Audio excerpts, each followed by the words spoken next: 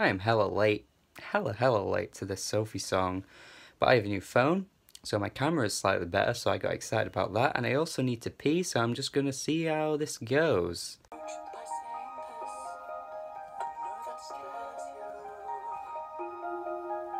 This is very different.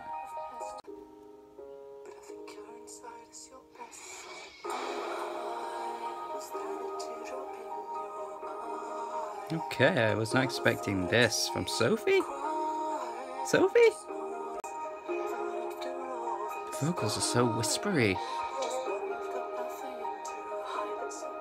But the production does feel very Sophie.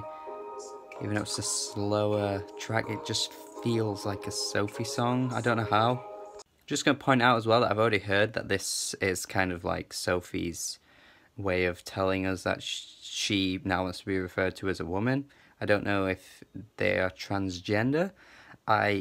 Maybe they're in the process of that, but it kind of made me think it makes so much sense that Sophie has not really had an image for this entire amount of time. It just makes so much sense now, of course, because they will have been very afraid of kind of coming out, showing their face, not entirely secure with themselves. It makes sense. It's pretty beautiful. I quite like the instrumental on this. It's so nice.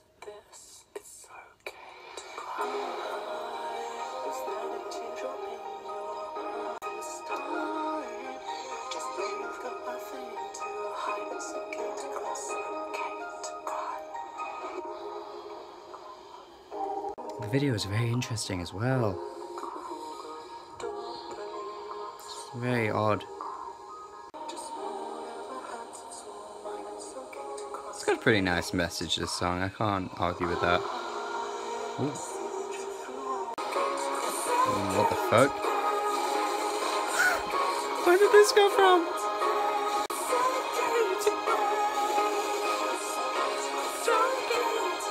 That was really different. I can't argue with that track at all. It was very off-kilter, very strange, but very Sophie in the way that it presented itself. It wasn't just your average piano ballad.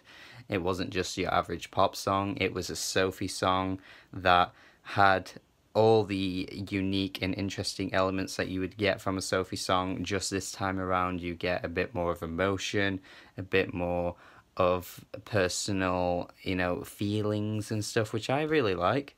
Gotta give props to Sophie here. This wasn't something I was expecting, but it works so well. It just works. It's a pretty damn good song. I like that. Yeah. I appreciate this. It's good. It is good.